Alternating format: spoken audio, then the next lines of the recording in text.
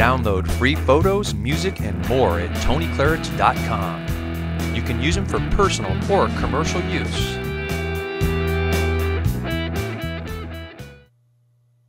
Hydroslide.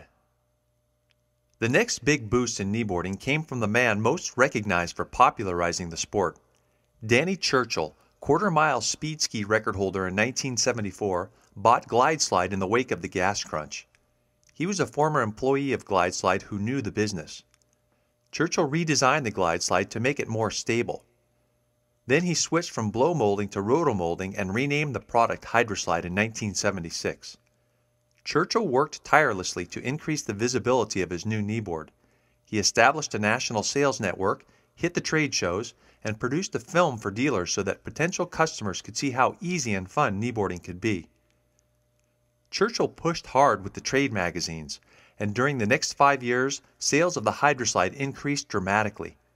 By the late 1970s, Hydroslide had reached and maintained a growth rate of 50% per year, and kneeboarding was firmly established. The 1977 launch of Spray magazine changed the face of the water ski industry and was instrumental in helping kneeboarding find a bigger audience. Water skiing already had a publication called The Water Skier, which was put out by the American Water Ski Association, AWSA, but the Water Skier covered mostly 3-event tournament skiing and was old-fashioned compared to the bold photos and feature stories that appeared on the pages of Spray. Spray had articles and advertisements that covered the complete variety of water sports, not just tournament skiing. Wayne Grindich was featured doing flips off the ramp on his cut-down freestyle jumpers. Readers saw colorful pictures of Lee Kirk, a Long Beach local, who used asbestos booties to set a new barefoot speed record. Many top show skiers were represented, like Skip Gilkerson in one of my all-time favorite shots. Skip rode a pair of shoe skis while waving and smiling like it was $1 million move.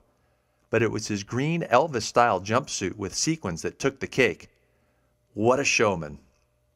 Spray magazine showed kneeboarding too, and Danny Churchill took full advantage of advertisements and promotions.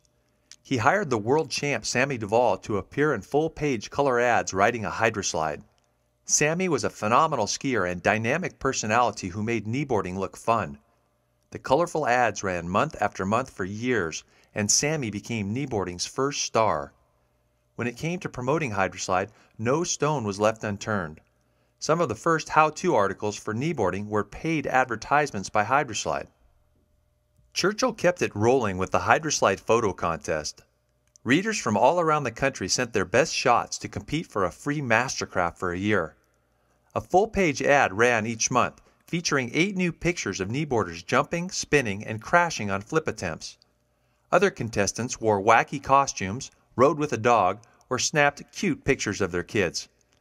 The photos flooded in, over 12,000 in a single year at the peak of the 4-year promotion.